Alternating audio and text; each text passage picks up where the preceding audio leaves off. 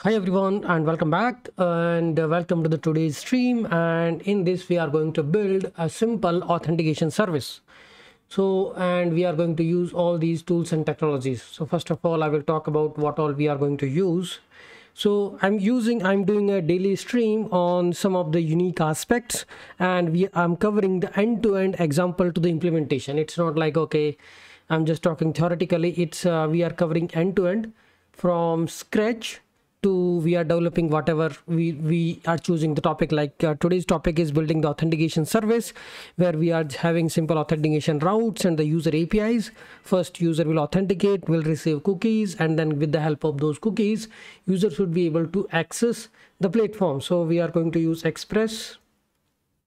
Obviously this is a Node.js framework. So we are going to build a REST APIs.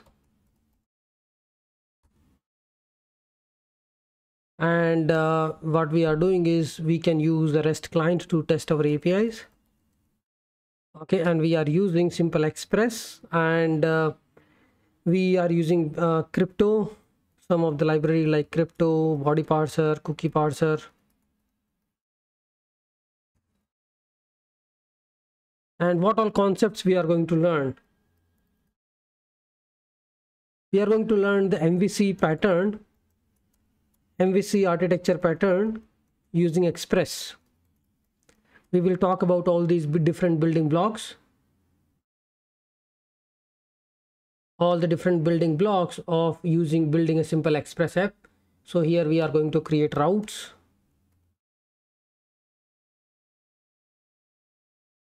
routes controller, services, all sort of things we are going to cover in this section. So services and model, which is the database layer, and for that we are using Mongoose, right? These are the libraries we are using. And dev dependencies, we are using Typescript,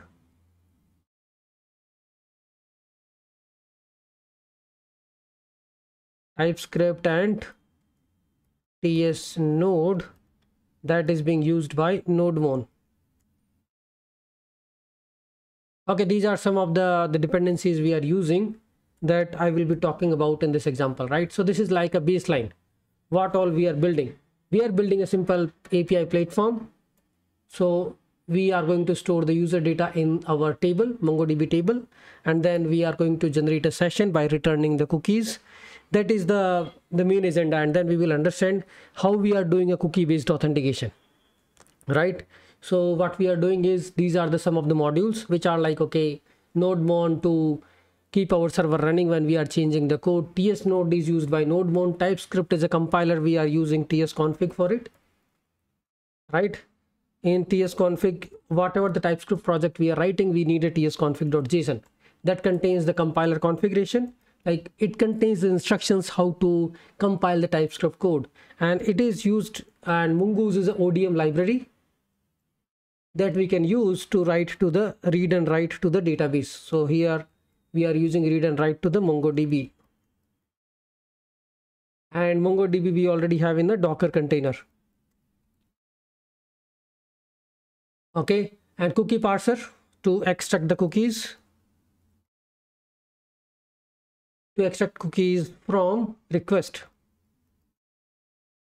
Body parser is also same thing. It is also used to extract extract the body from request object. So we need to register the body parser and cookie parser as a middleware. Crypto is just a library to generate a hash value. And REST client, Insomnia you can use, or Postman, whatever is you are comfortable with. Express it is a web framework.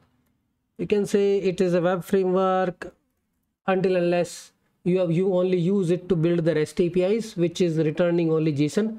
But you can use it with the handlebars, like you can also do the server-side rendering by using handlebars like pug templates, handlebar templates. Then it like you can build end-to-end server-side app also using Express, because you can render the templates, you can render the whole layouts, index.html from the server side. Whatever we are doing currently with the Next.js, all those things can be done by Express.js, right? Because you can do a response.json, if you remember. You can also do response.render to render the server side template, and you can do response.json. So from the server, you can return a JSON object, you can return a template, you can return a text content, text HTML content. So this is like a web framework, can do anything. REST APIs, you can, we are building HTTP REST APIs. You can test it using Insomnia or Postman. Crypto is actually a library, a simple library to generate a hash value, because when we are doing a login, we need to create the password. Hash value of the password you can use. Most of the people use bcrypt, but bcrypt is actually a library which is natively designed in C and C++. On some operating system that creates a problem. And crypto is just like a simple native JavaScript module. You can use it to create a simple hash value with the help of salt. Salt is just like another parameter you are passing.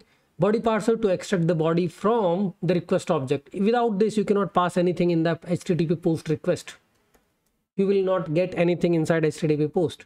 Cookie parser, when you want to send cookies in the HTTP request, because what we are going to build a cookie based authentication system.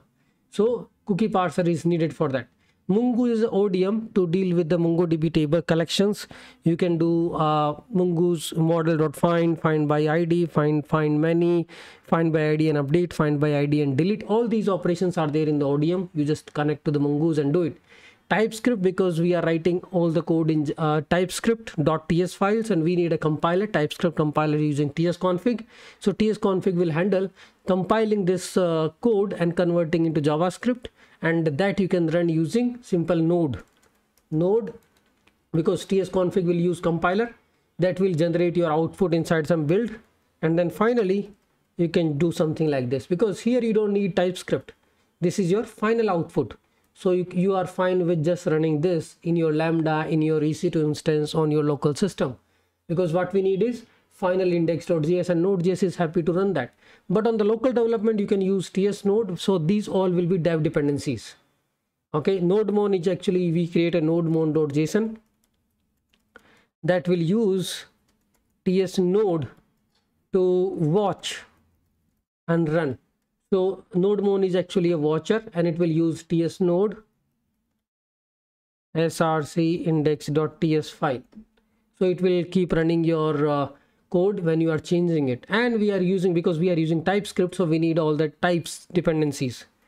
So you can see, so there is also Node also provides the typing module. Similarly, there is Express, because we are writing TypeScript, so we need the types. We cannot just use simple everything would need a types. Even I think body parser also has its own type. So whatever you are adding with the help of types, what these modules are exposing just a types .d.ts file, .d.ts file, which our package, whenever we are importing anything, we should be able to read them, and we should be able to get the type. Because let's say if I'm writing a simple middleware request response or next function, they have their type. Request is coming from express.request. So these are the types which are already defined. We will have to use them: request, response, next function. I hope you have already built something in the Express TypeScript and how it is done. Now these are the concepts we are going to work on. We are going to create a simple router, controller, services, and model database. Here we are using Mongoose, right? So we are going to define the model like user model. How you can define the schema? So we are going to define a Mongoose schema for it. Mongoose schema, we are just going to create a model with the help of Mongoose schema, and then once you have a model, you can do all these operations. Model.find, okay, give me all the records. Okay, similarly we have model.find by ID. Here you need to pass the underscore ID, like whatever the ID you have. Similarly, find by ID and update, find by ID and delete. All these methods are provided by this Mongoose. Okay, so now what we are going to do, we will just get started with this, and we will see how we can just build the simple APIs. I'm already covering this in the full stack mastery course. This is a part of that video only. I also thought of covering this as a stream that contains lots of aspects, lots of concept. I mean, building Express TypeScript app is simple. Now the next video which I will be publishing is building a production ready a microservice using Express TypeScript that contains all the concepts of 12 factor principles, how to populate the environment, how to have a segregated different environment, how to use the ODM layer, create a separate DAO layer, create exceptions, create a logger, all the components which you see in any production ready Express microservices. I have a huge content on the Nest.js, but I'm covering this in the Express, so people who are not into Nest.js can be familiar with Express also. Okay, so let's get started on that.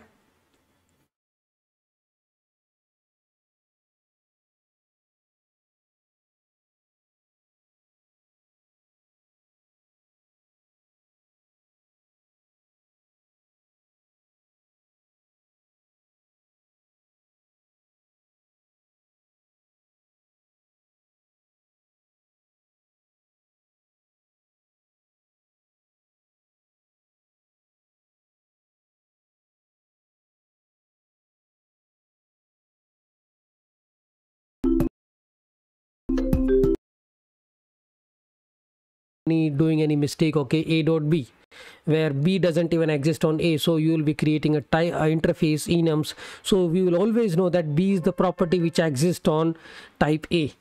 Okay, so we will open this in the terminal. This is the monorepo setup which we have already done in the first video. You can check in the playlist link, and here we are going to just do a PNPM init to just initialize our project with simple package.json, and then we will install all the dependencies which we need. So here is our package.json, right? And here I will just say we'll add some scope to it. Let's say tk sharma express auth. Similarly, I can just do Express TypeScript APIs. So what is the advantage of this? In the NX console, the first video we talked about select workspace, I'm talking about this monorepo, and here we should be able to, okay, it will take some time.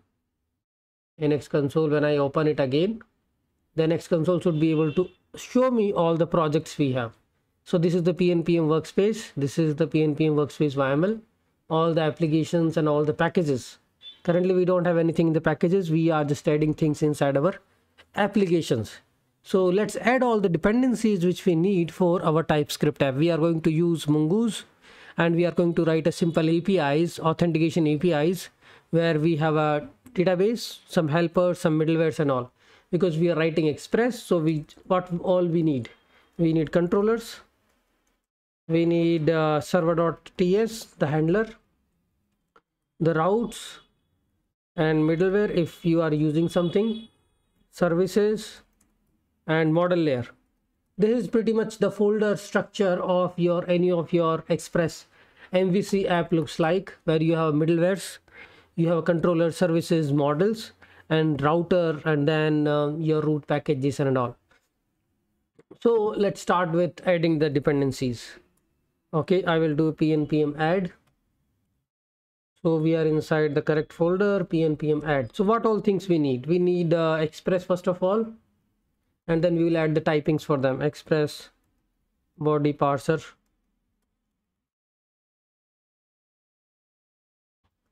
Express body parser, cookies parser.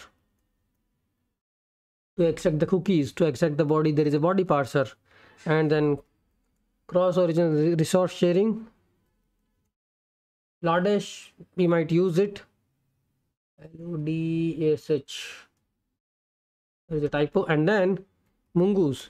These are actually core main dependencies we need to add in our project, and then there will be a dev dependencies which we can add. I think that these should be inside dev dependencies, and then there will be a dev dependencies. So what all we need to add inside dev dependencies, that also we will do. So to add the dev dependencies, we can use this command pnpm add -d.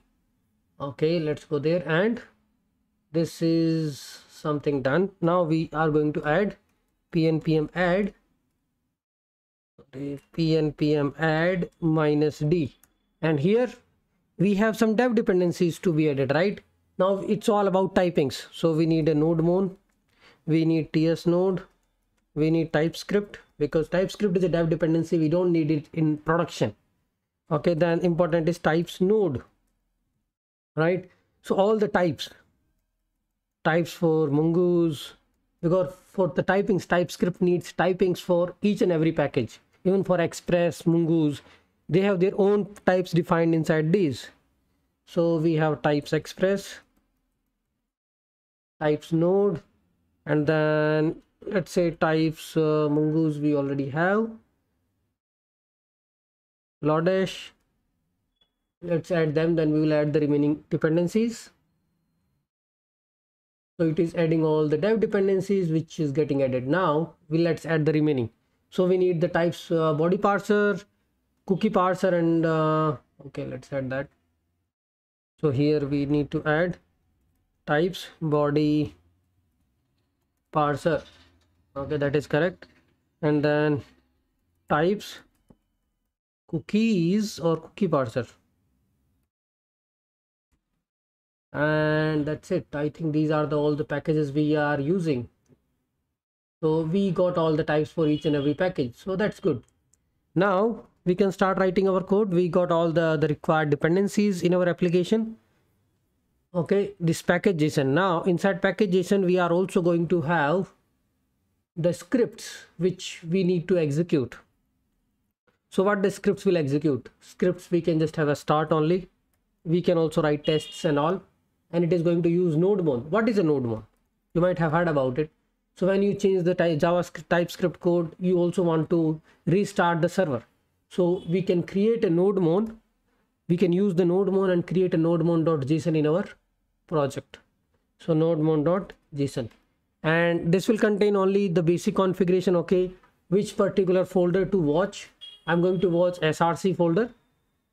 Here is my src folder, and inside that you are creating JavaScript TypeScript, and I'm going to execute that using ts node src index.ts. I will keep restarting the server. So we are going to have index.ts in the root.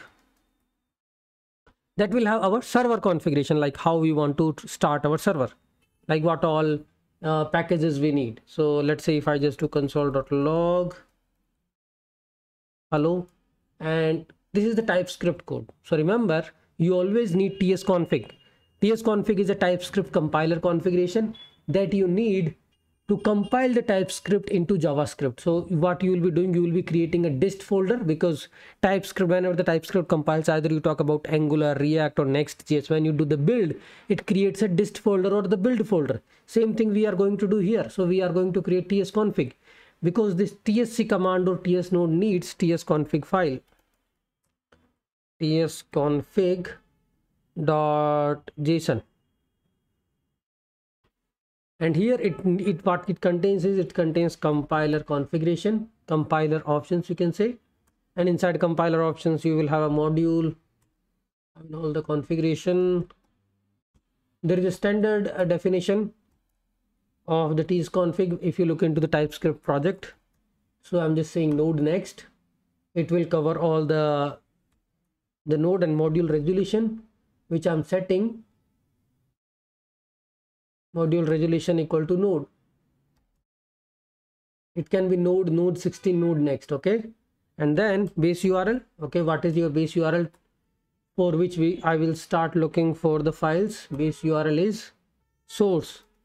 Okay, and when it comes to out directory, I mean where you want to put the, once you do the build, what should be the output folder in which I'm going to put the content?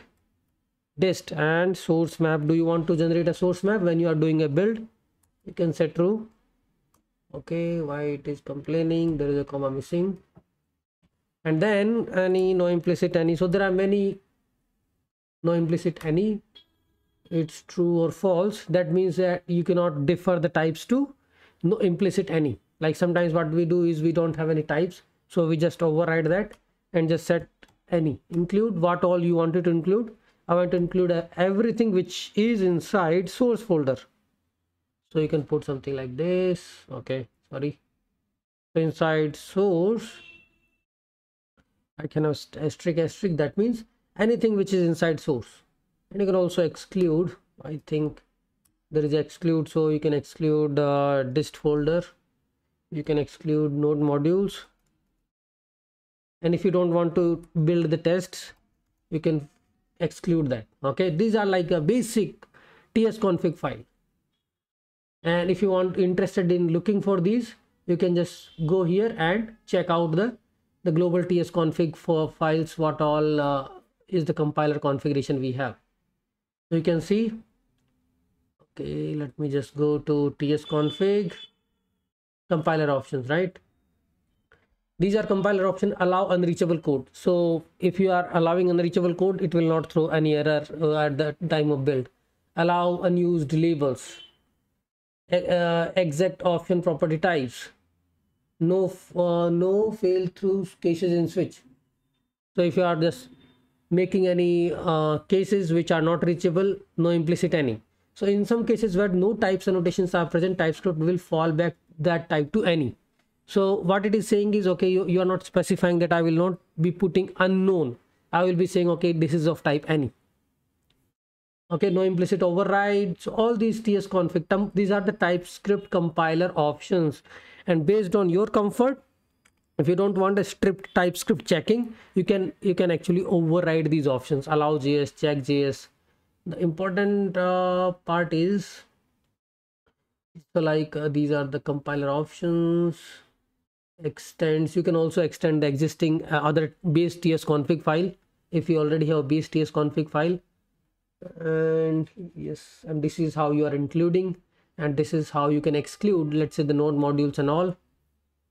And this is how you can do the type checking and all. So these are all available in the TypeScript compiler configuration. Okay, and this is all about, okay, playground, how you can play with the TypeScript. TypeScript, I think 5.x is now available.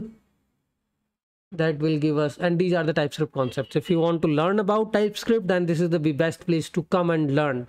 Don't look for any other source, because they really have the best documentation on the planet about TypeScript. There may be 1,000 tutorials. Okay, don't look at them. These are the real, you can say everything inside about this, about the TypeScript, like generics, static members, how to define public, private, member visibility, how you can extend the classes, interface, enums, the types, tuples, creating the different custom types, parameter properties, class expressions. Everything is here because they are the master. And then you are using those TypeScript concept in the React, Node.js, Ember, Backbone, any other framework which exists on the planet, because this is the TypeScript and Microsoft has it. So that is the biggest advantage they have. Okay, and now this is the tsconfig. So if I do try to run the build, npm run start. So I will go to this project first, cd, I think we are already there in that, npm run start. Currently it is not starting anything, there is only node-moon command. So it will start looking for these files, and if I try to change this, right, it will keep starting. This is how it is happening, right? This is what I want. When I change the code, it keeps reloading and it keeps restarting my application. Now I will go to my index.ts and let's start our Express app. So it's bare bone, it's not a production ready and each and every feature rich project, baseline project. We are going to create whatever we need. We just need to create a simple authentication application, and this is how I am getting Express instance. And then I can import HTTP from HTTP. This is the core library, and then I can just have import body parser from body parser. It's autocomplete. So import cookie parser from cookie parser, and import from, it's not there, that's fine, we will write it. And then we are going to create a router because we are writing Express app. So what happened with this? Okay, there is no types added for this. It's strange. let's add the type for it. PNPM add -d types. So you will see from the error that what is the problem here. No types added, and now it has gone, right? Because now the compiler got the everything what it needs. So now we will just create app instance, const app equal to express, and we created the express instance, and then app.use. I will also start doing the registering the middleware and all. I will just do this later, but this is how you will register a middleware. Like if you already have some request response next. Now what TypeScript needs, you cannot just write something like this. Okay, it always expect that okay, you need to specify the types for the request response and the next function, because TypeScript doesn't like it. So what we will do is we will get the request from express. Is it coming? We will add it, request response, and then there is another type we have is next function. Express next function. I think I should get request and response from there.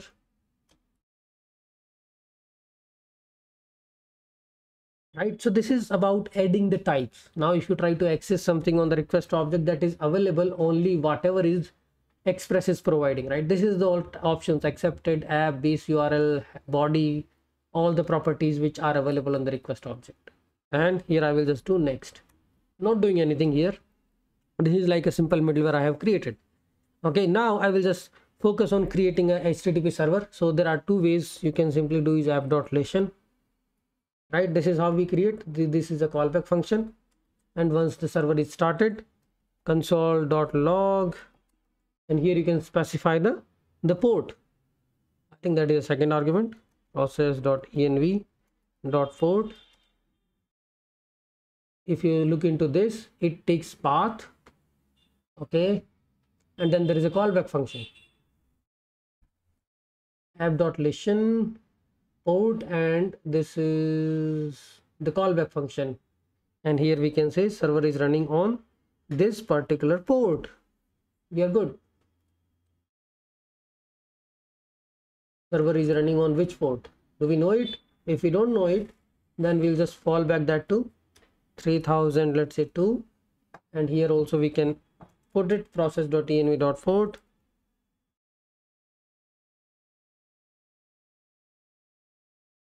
3002.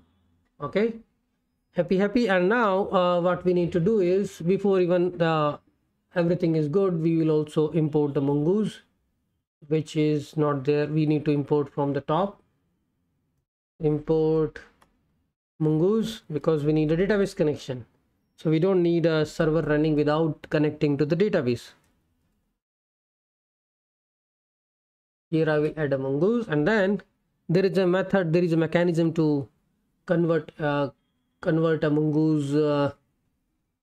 So how can I do this? Mongoose.connect, and I think this is the callback based. So here you need to pass the argument. Okay, what is the URL? Mongo process.env.mongo URL.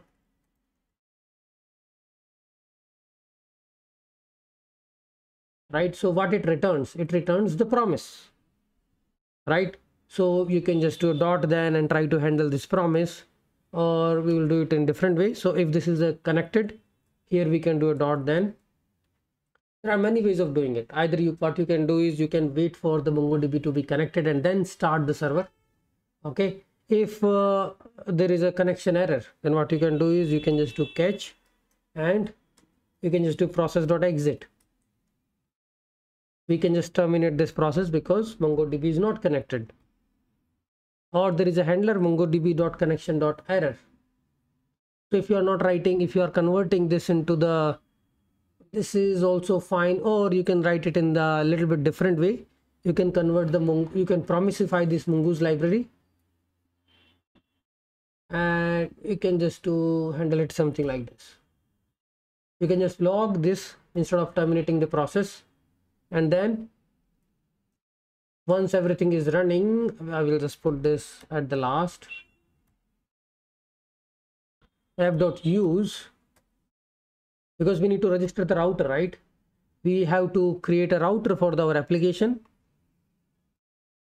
where we are going to define all the routes. It's not like a single, in the single file we are going to add everything. Const router equal to const router. Let's import this first. At the top we are going to create a router file. Import router from, we'll create a router folder. There we are going to define all the router, and here I can just do is app.use for the forward slash. This is my base path. I can put API. This is be a prefix for all the API routers, and I can pass router. App.use, app.listen. That's it. So this is a simple configuration we have. Now I will add, I will initiate a Docker Compose up to have my MongoDB container up and running. We will connect to the MongoDB and we should be able to start something. And in the router, we will just put a simple route. Let's say hello world. Okay, so here what we did is I created a simple router, index.ts. This is a simple router to check my configuration is working as expected. Express router can be created from express router, and I just created hello world. And I'm returning export default router. I mean, I'm just returning the router instance, so we can add it here, router. And then I also need a .env, because this is where I can just specify my port 3002, let's say, and MongoDB URL. I already have a Docker Compose up running somewhere that we created in the last video. Docker Compose up. This is my Docker Compose YAML. You do Docker Compose up, MongoDB container is running on 27017. So I can specify Mongo URL, MongoDB localhost 27017 database name. And this Mongo URL you can use in your index.ts file simply by specifying here in the Mongo URL. Okay, and I can see if it is running or not. npm run start. It is using node mode, and I'm just printing, okay, what is the MongoDB URL from the .env. So .env is a module which helps you to populate the env variables into process.env. If you are looking into this for the first time, this is what it does. You specify env in the root of the project, put the variables and do the .env config in your root index.ts file. It will load all these variables in the process.env so that you can use that in your project. Process.env.port, process.env.mongo URL, process.env.secret, anything. This is how you can get the variables. And my server is running on 3002. And here I can say /API, and I got the hello world. So what it says, my APIs are running, right? I'm hitting this because here is my router. In the router there is a / now if you want to say API hello, what happens? I don't need to restart the server, it is already happening. API hello is a GET request. It is not found now. If I do API hello, it will give me hello world, right? This is how we define the API router path. And instead of doing it like this, you will create a separate files for the user authentication, whatever the entities you are using. And we will also bootstrap our models, MongoDB models. So now what we are going to do, we are going to create two different APIs. One is a simple authentication and the user API. Okay. So, I mean, we can use a bcrypt and just generate a JSON web token. We can use a simple hash value and can return the cookies. And then we can write a middleware to validate the cookies and then can allow user to access. So there is a middleware part. There is some utility part to decrypt, to create the hash of the password, middleware to validate the cookies, JSON web token and all. So all those concepts we are going to put on, right? So here inside router, we can create some folders. One is a DB. DB will contain some model. So here we are going to create a users.ts. This is the model. And we are going to create some helpers that will help us to decode the password, because either we can use a bcrypt or we can use a crypto library to create a hash version of the password. And then we also need a middleware. So here we are not using bcrypt. We'll just use a simple crypto, create the hash value and store that hash value in the password. And once user will log in, we will compare that hash value with the actual text password. If that is correct, then we will just return the cookies, and then that cookies user needs to come back with to access the APIs. Okay, so in the middleware, we are going to add some stuff, index.ts. There is a router middleware, and in the inside router, we have authentication and the users router. So users.ts and let's say auth.ts. So index.ts. So here we have two different routers. Okay. And inside index.ts, instead of doing this, we will not be doing this. So all these routers we will be putting in the respective folders. And here we can just do export default. I mean, we can just create a simple function which is returning express.router. Okay. This is how we will be adding the flavor of the TypeScript, and here we are going to define use the router. So let's import something. Import auth from. So there we are going to create two different routers. Import users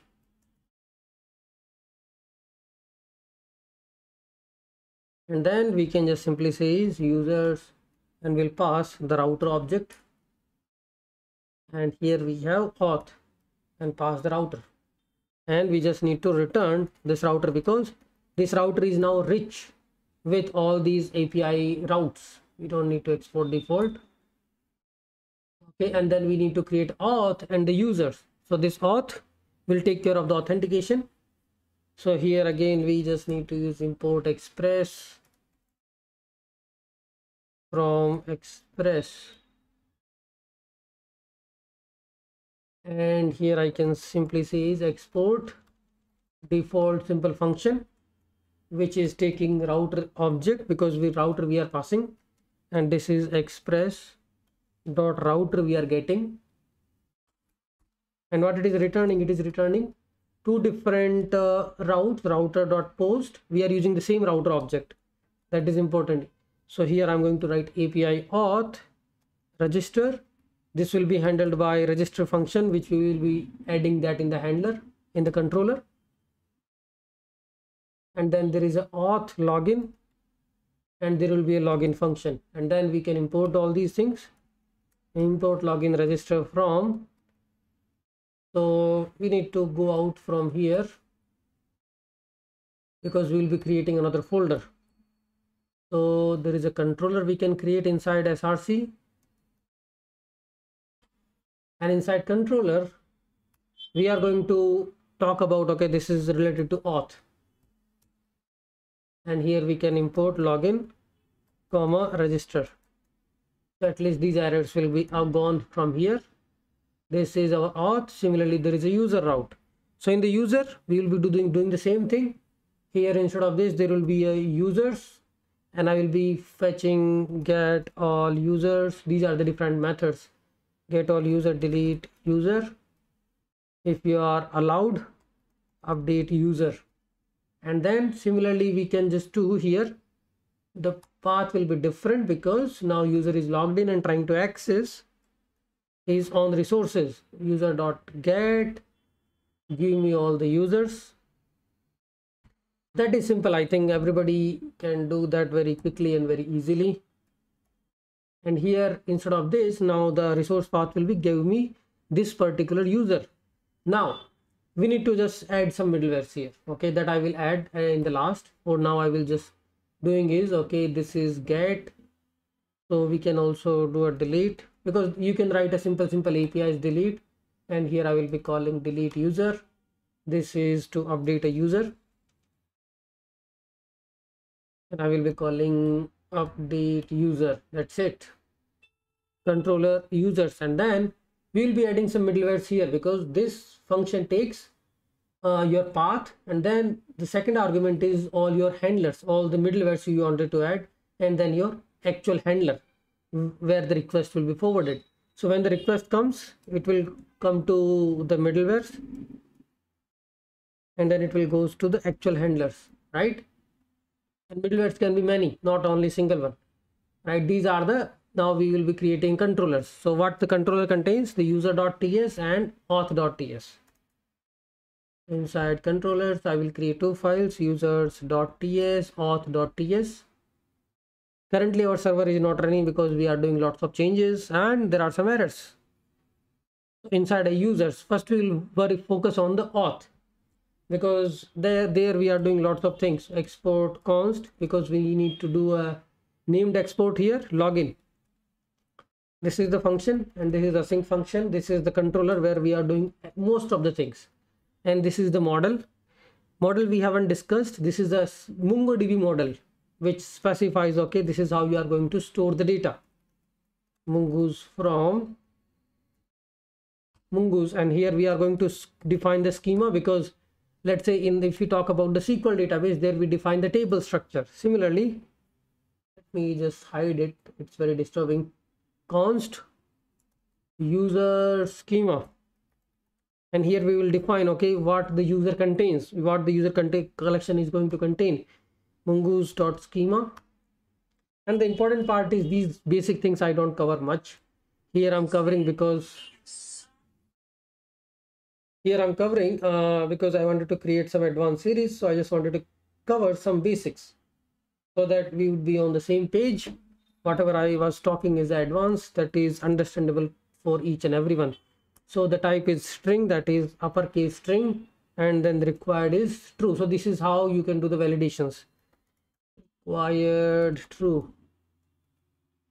Okay, so all the columns you can add here. I'll be putting some of the things. Name, so name, instead of this there can be email, and then there is a username, and then there is another attribute we have is authentication. Inside authentication I'm going to have a password, so this is of type object. Okay, inside the object, what I'm going to have multiple properties. Let's say password. The password is of type string, required true. And do we need to select it? We don't need to select it in the queries, right? So select false. By default, when you do the find operations, the password won't be there in the response. So when you do the fetch all the users, you won't be fetching the password. Salt value, we also need to store the salt value, using which we will get the password comparison. So type is string and select is false. We don't need to select it. And then there is a session token, which we will fetch, which we will store whenever you do the login. And we will return it in the cookies. Select is false. So that's it. This is our authentication table. Now, how you are going to query to the MongoDB? All those methods we can define here. Export, const, user model. First of all, we'll create a user model, which is mongoose.model, and you specify your model name. Okay, my model name is user, and schema, user schema. Okay, this is your model. Now you can define some helper methods, export const. So you don't need to write that in the controllers. Get users. How I can do it? This is a function that is going to return user model dot find. So it will give me all the users with the columns which I'm selecting. Export const get user. What is the problem here?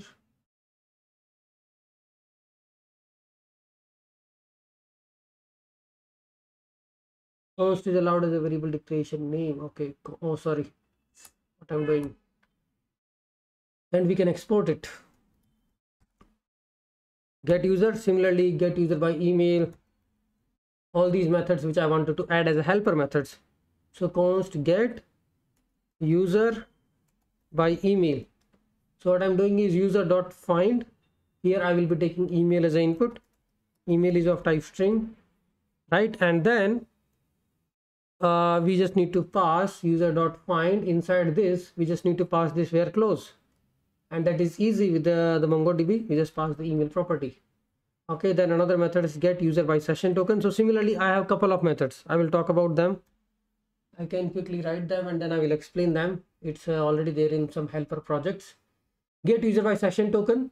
So you can do the nested property find also. Authentication.session token. Give me the user which belongs to this session token. User model.find one. Get user by ID.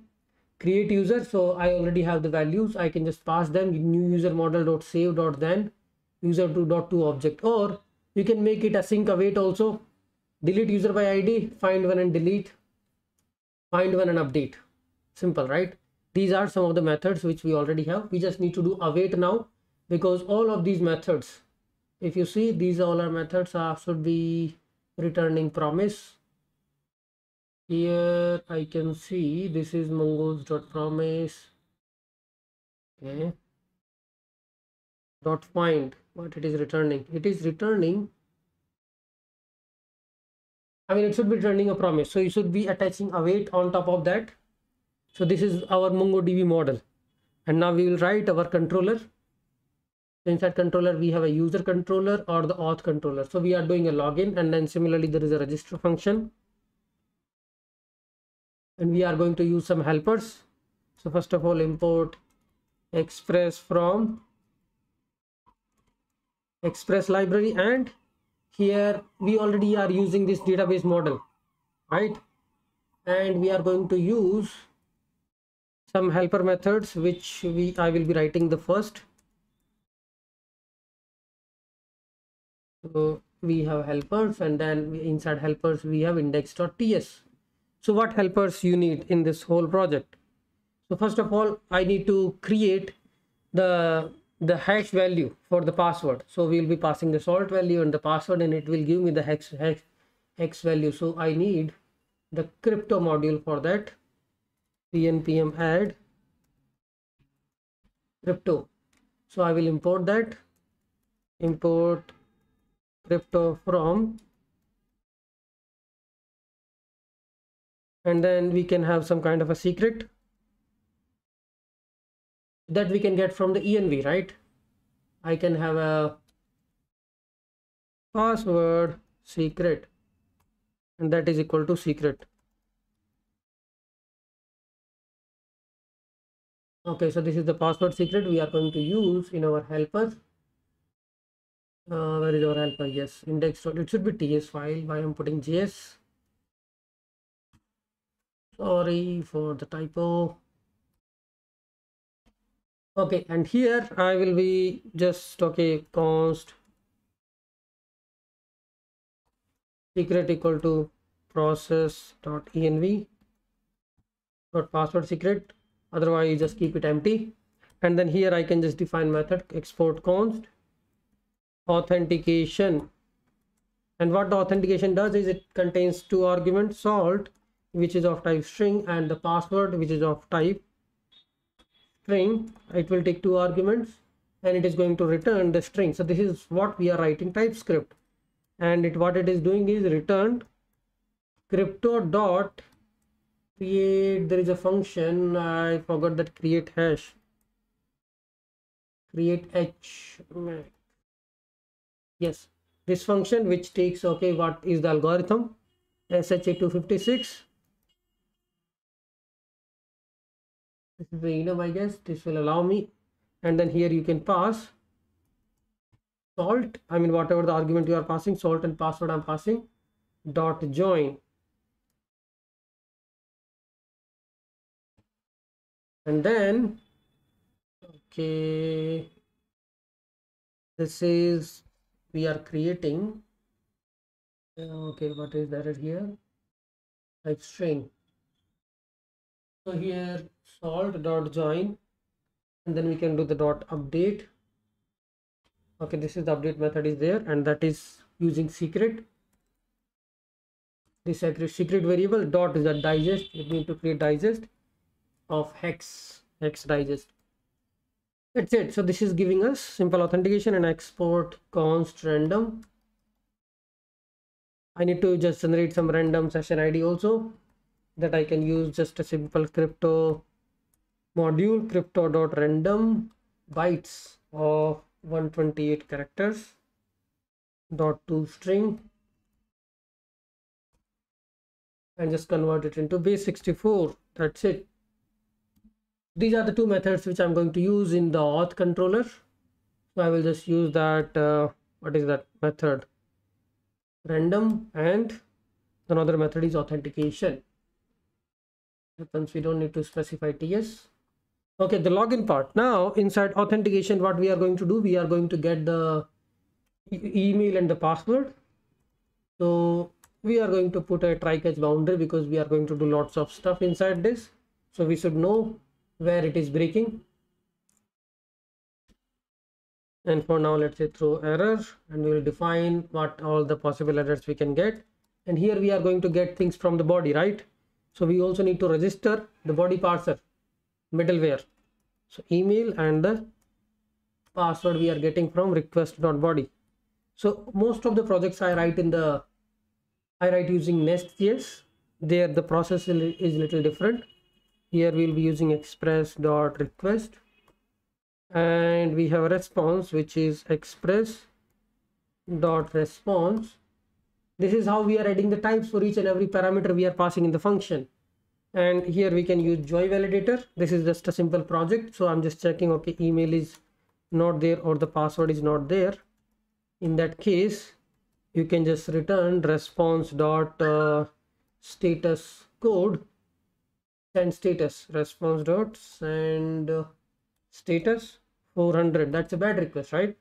Because I'm expecting email and the password which you are not passing. Otherwise, await. So here we can use get user by email, which we already have defined in the model, and we will be passing the email. And from that, we can also do the select operation on that. What I'm just selecting is, I'm selecting only two attributes. So here, this is the syntax. Authentication.salt and authentication.password. These are the two values I am getting. I'm going to fetch. Because by default that is not allowed, right? Because select is false. If user is not there, then what we can do is simply return response.send status. We can also send a message with that 400 bad request or invalid credential or whatever with the message. If user is not there, otherwise you will get the expected hash. Okay, this should be the hash value because we are going to use expected hash. We are going to use authentication method here, and we already know the user.authentication.salt.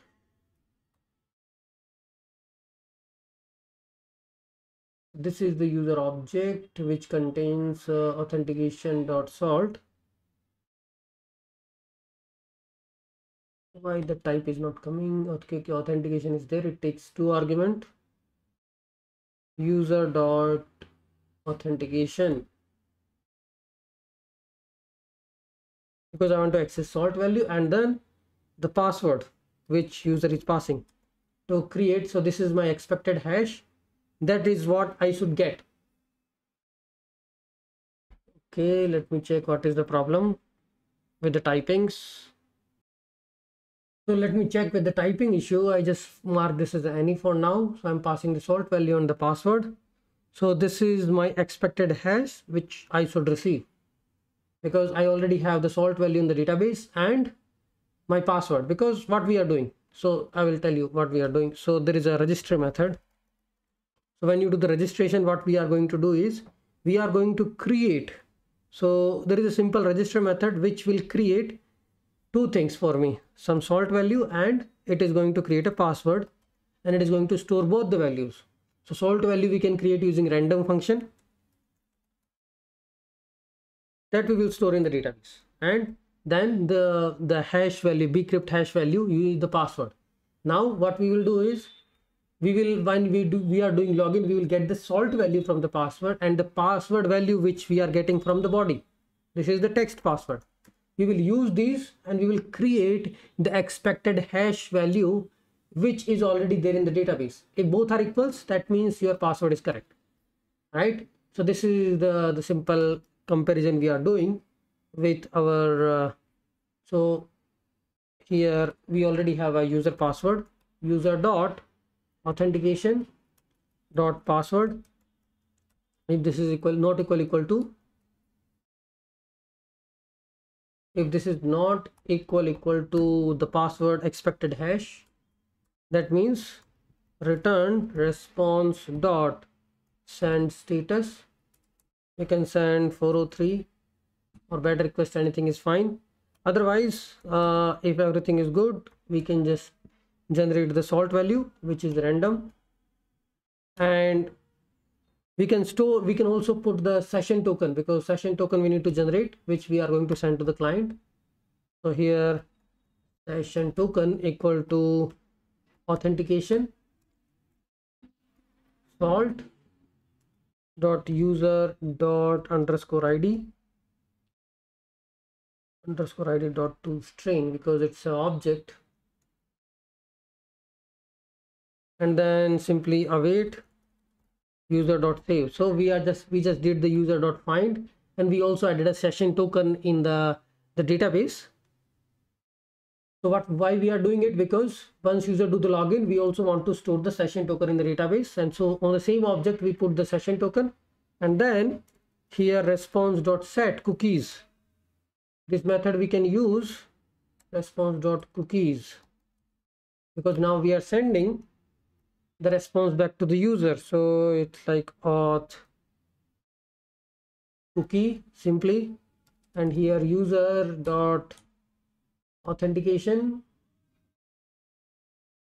dot session token. This is what we are going to send, and these are the cookies properties. Okay, what should be the domain? Domain is localhost, path is /, or you can also set these cookies HTTP only, so client won't be able to access them. And once this is done, you can just return response dot status, response dot status 200, everything was good, and then dot json, this is the user object if you want, dot and or dot send, whatever you want to do. So it will give me the status code, and it is also sending me the auth cookies with this session token. So we'll try to do the register and try to do the login system first. Here, okay, we'll copy some of the part. I catch. So we are doing register now. Async request response, and this is our try catch.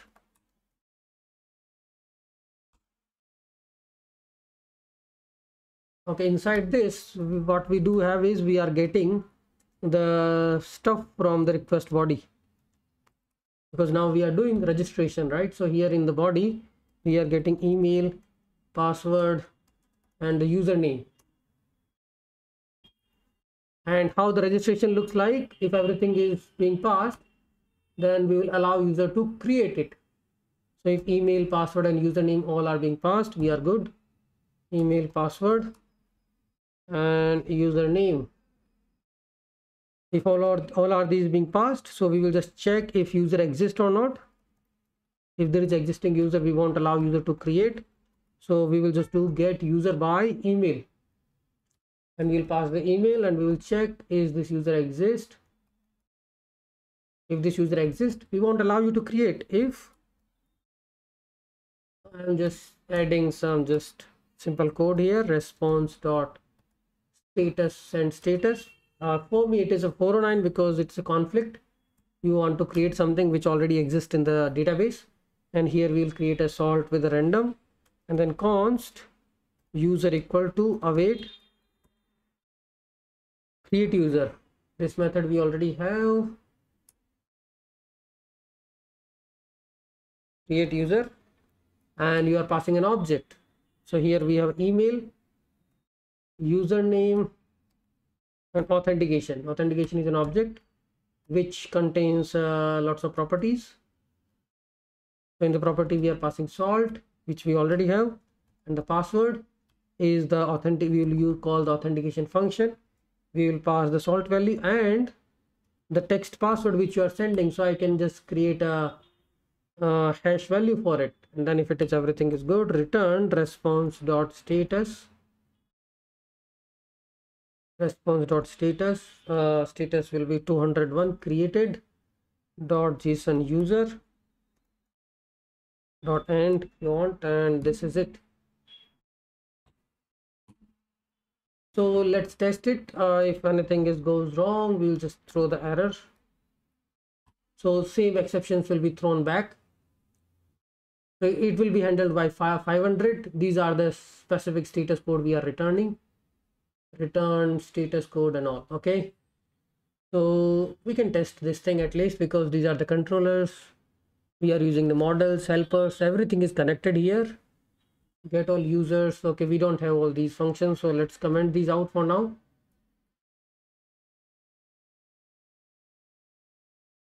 Okay, auth, we have everything for this. npm run start.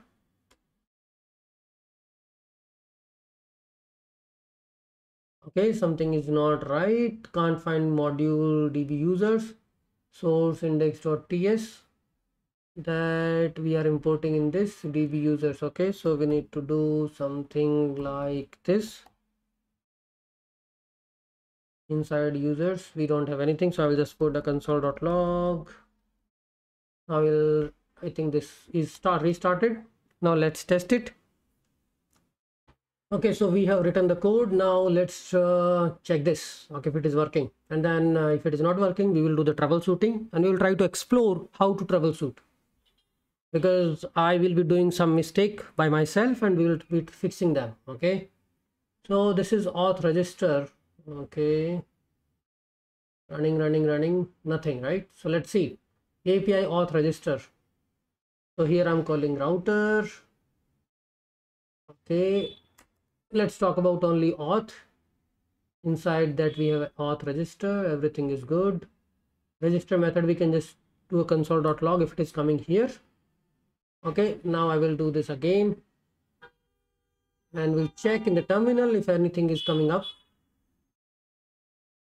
Okay, man, nothing is coming up. So that's the problem, right? Are we passing the handlers correctly? That is the first thing.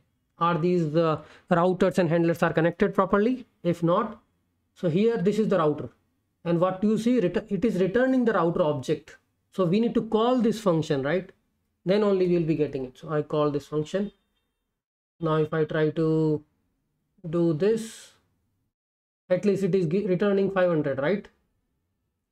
So I can see unable to read property and define. That means whatever we are passing in the body, it's not being forwarded to the controllers. That is because we are not using these middlewares.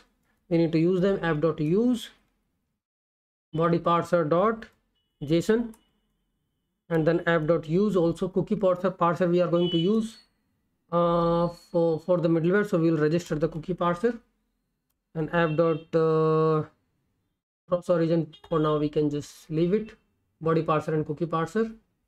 Let's restart the function now. Body parser, why it is terminating? Can't find module cookie parser. Okay, cookie parser, we are already adding it. Is it not there in the package JSON? Cookies parser, and we are using cookie parser. Are these different? That may be the mysterious thing. Cookies parser. Okay, there are two modules. That's really strange. So let me see the documentation, which one is which. So we'll go to npm. For now I will just do cookie parser. So cookie parser, and in the package JSON it should be cookie parser. I will just do PNPM install. So I will get the right module. Sometimes these mistakes can also happen, right? Cookie parser, and I will just do npm run start again, and I will send the request. At least I'm getting hello. That's a good thing. 409 conflict. Okay, that should not be possible because I haven't created this user yet. But let me change this email. Everything is a conflict. Again, another issue we need to fix. Router, auth, and we are doing register, and conflict I'm sending. Okay, that is wrong, right? If existing user is there, then we are sending conflict. So let's see what we are getting inside this console.log. Maybe it is coming undefined or empty object. That's why it is coming every time. I will hit this. So it is coming as an empty array. Obviously, get user by email, right? So we need to check if existing user is there, and existing user dot length should be greater than 0 for that. Okay, we fixed it. Now I will create this user, and user is created. That's what I want. but we are giving everything. That is wrong, right? We are returning the whole authentication object. So we need to delete the authentication object before returning the user. So while creating the user, here I will just do is delete user.authentication before returning the user object, and I will just say demo@gmail.com. That's fine. Now this is still satisfactory for me, what we are getting in this. And now I can do the login, and I will just pass email and the password. Okay, there is an error. We'll fix it. What is the error saying? Unable to read, can't read properties of undefined. Auth.js 33. Salt value it is not able to read. So the user.authentication.salt. I think because get user by email is returning, it's not returning a user or object. Get user by email. So here user dot, it should be find one. Do we have find one? It should be find one. Let's see if it changes something. Then we also need to change in the register function. So here I am just returning only a single user by email. If it exists, then we are just doing the select operation on that. So in the authentication, while doing registration also, we are doing this find one. So we don't need to do the length now. It will fix that. And here authentication.salt. Okay, will it give me?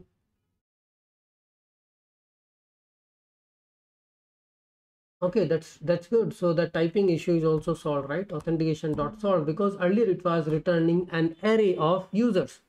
Now it is returning a single object, so we can get the authentication object from there. I will do the registration first because we changed the things how it works. I will just say 11, username 11 and password 11. Good, and I will do the login now. This is fine, and that's it. That's what I need. And it's giving me the password. That is what I don't need. And here you can see I should be getting the cookies. Set cookies. This is the auth cookies I wanted, right?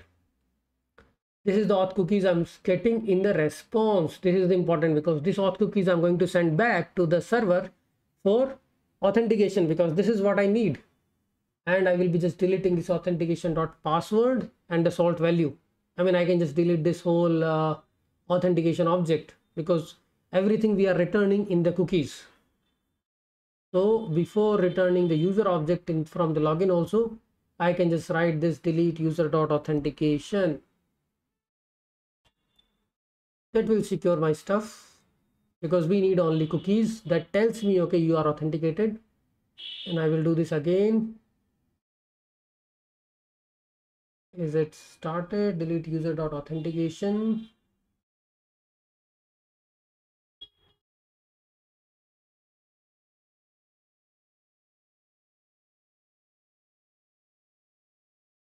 Okay, that's strange. I'm deleting this authentication object. Is it not starting? Or I can just set simply status code. Email is user.email. Because whatever I'm returning from here is not useful for the user. The token is the cookies which I'm returning, that is useful for the user. Okay, you can send an email, username, other properties.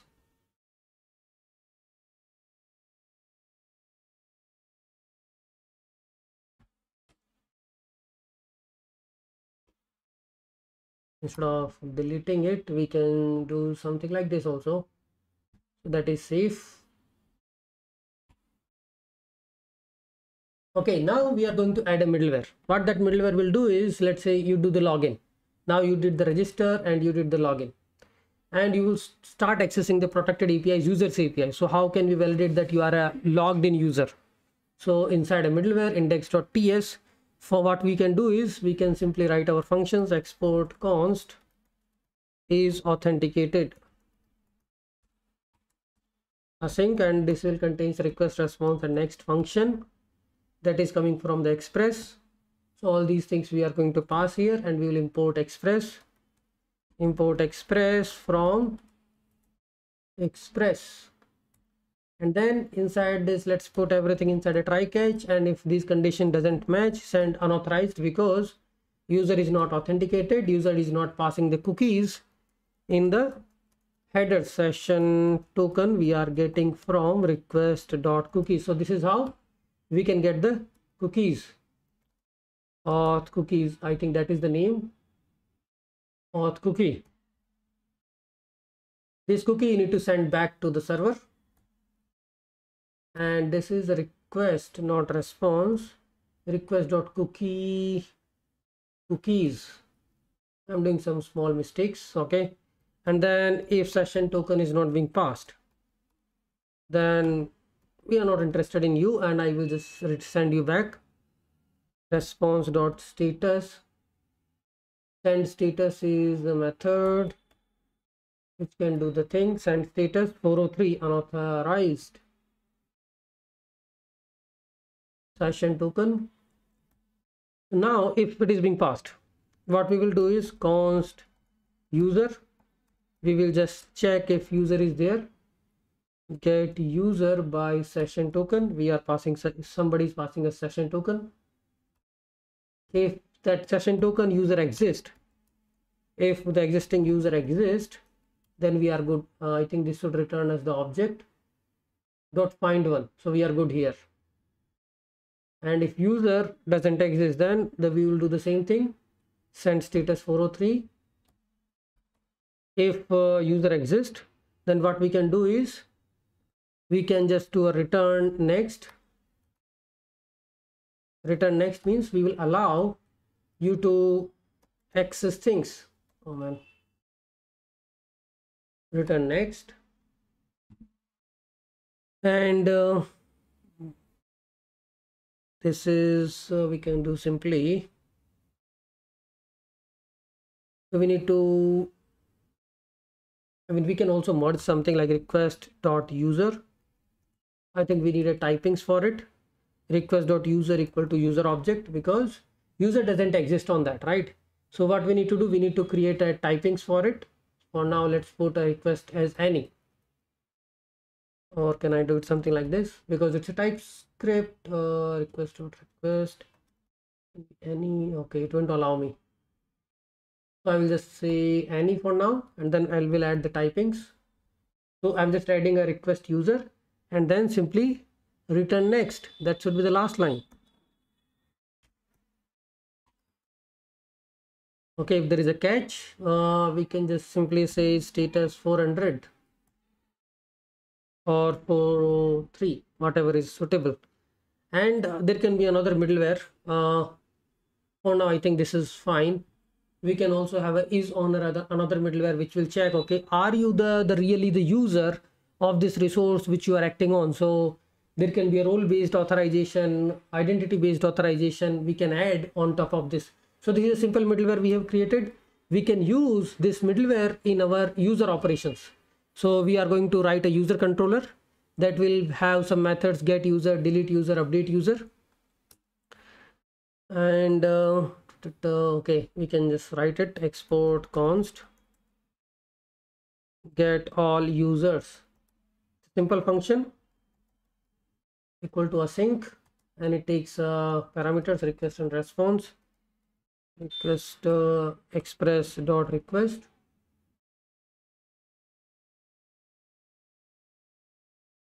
and response, that is also express dot response. And then this is an arrow function, and I will be writing just these route handlers, and we need to just use all these import methods from the DB models. Express should be small. What happened? I always put response by request and response, and then just put a try catch wrapper, and inside this I will be doing some stuff for get all users. So you already aware, it's a simple, right?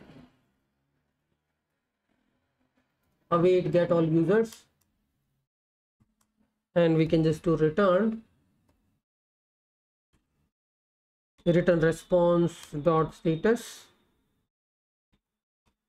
status 200 dot JSON users. So get all users, get all API users. Let's change the method name, and get all user is a function we can import. Get users, no, get all users should be there, right? I defined it. Okay, get users is fine. That is also doing the same thing. Get users await, and if there is an error, we can send a 400. Similarly, I can define the other methods. This is get all users. So what other methods we have is delete user.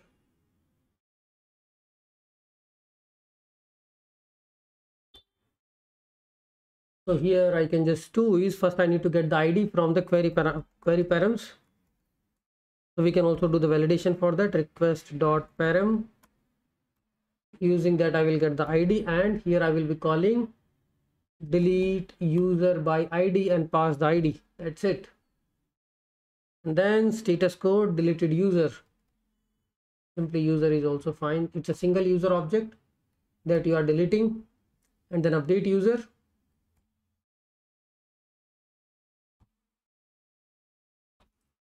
So we have update user, and update user also we are going to get the ID, and let's say you are allowing only update of the username. Request.body, you will define that what all properties you can update from the APIs. So here update user, and here you can pass update user and the body. First of all, so this is how it will work. First we need to get user by ID. First we need to check if user exists. If user exists, then only we'll be doing it. Otherwise we'll be sending okay, user doesn't exist. If username is not there, if user is not there, then we can just do is return response dot send status 404 user not found, right? And if user is there, we can say is user dot username equal to the username you are passing from the payload. And finally you can just save this, await user dot save. That's it. So this is like a simple operations we have written, not codes. Export const get all API users. I'm importing something like this, that is wrong. I mean, that is just a VS Code stuff. It is changed it like this. Okay, now we are good. We have all the APIs, and now I can just see, I can check in the Insomnia. So I just logged in, right? So I can need to pass this cookies. So this is our login. I will just duplicate this request, and let's say get all users. And my API URL will be auth login. What will be the API URL for this? Go to the router and try to understand API, and there will be a users. Instead of auth, we can just do API users, and that will be get delete patch, right? This will be a simple get, and then you need to pass these cookies which you just received from the login. Okay, this is the cookies we have received. The name of the cookies is auth cookies. So we got the cookies while doing a simple login. So this is the login we were doing, and password hello1. If you remember, I just need to correct this path, API auth login. I don't remember what I entered, so I will just do the register again, and I will enter email and the password @gmail.com. The password is 11. What happened? Is it giving some error? Okay, I need to API auth register, API auth login 3002. I don't know, while closing this Insomnia something happened. So this is the cookies, right? F1A6. This is how it manages all these things. F1A6. So cookies are managed. And if I try to do API users, what it will do is it will send these cookies. So you can set that in the headers, check that in the headers, like what all things are being passed in the headers. So here is the request, and you can see in this is what you are requesting, and I can see in the cookies I'm sending auth cookies, and this is the response I got, status code 200, and this is my response object, and I'm also logging the cookies in the from the middleware. Okay, this is the cookies I am receiving, so everything is correct. I got the user object. Here you can also print the user object for just for the demo, but don't log it on the console. And here I will just try to send it, and you can see this user object is being printed, right? That means user exists and this session ID exists in the database, and now we can log in. And whenever you do the login, this session ID will be expired, right? Because we are storing this session ID every time. So if I do the login, currently this cookies is getting updated through this client Insomnia. So whenever you do the get login, it will send the updated cookies, which is 998, right? So if you do the login, what is the cookies you received? 2D4, right? And if I do this, it is sending this cookies as a 2D4. Yes, but the previous cookie or previous session ID is now expired because that doesn't exist in the database. So this is like a secured mechanism of building authentication. You can use a build authentication service by using express sessions, using cookie based authentication, using token based authentication. There are 1,000 different ways of building a simple authentication. I talked about this demo example to just help you learn or build a simple authentication service. Authentication Express, TypeScript APIs. Now you can add an e-commerce app, whatever the APIs you wanted to add on top of it. So I hope you like it, and that's all we have in this video. Thanks everyone.